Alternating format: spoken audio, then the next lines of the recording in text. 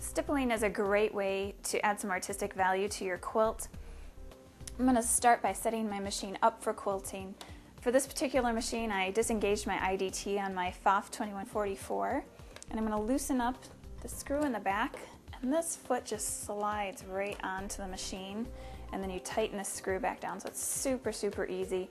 Your machine may require you to take the ankle off and put a new foot on. However you need to put your free motion or your stippling foot on, that's what you want to do.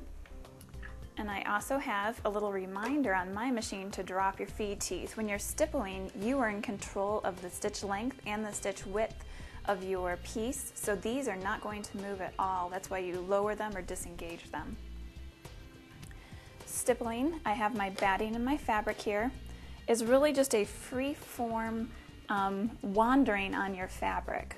So I always start by sewing a few stitches right in place, raise my foot, make sure that my thread is out of the way,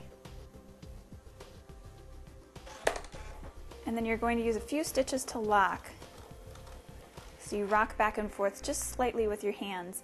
And if this is your first time stippling or doing any free motion technique, make sure that you go slowly. So if you have speed control on your machine, turn it way down so that you can grab control of your fabric. And you're going to start by making a pattern. And the thing that you want to try and do when you're stippling is never have your lines touch. They can make any sort of shape or design.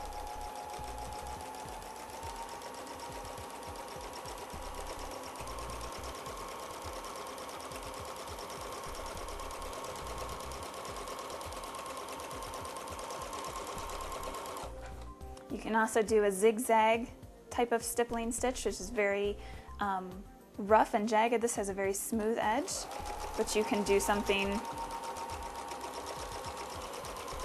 more jagged again.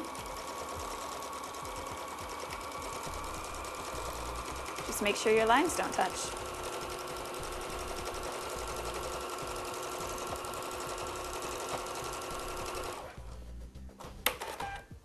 And that is stippling.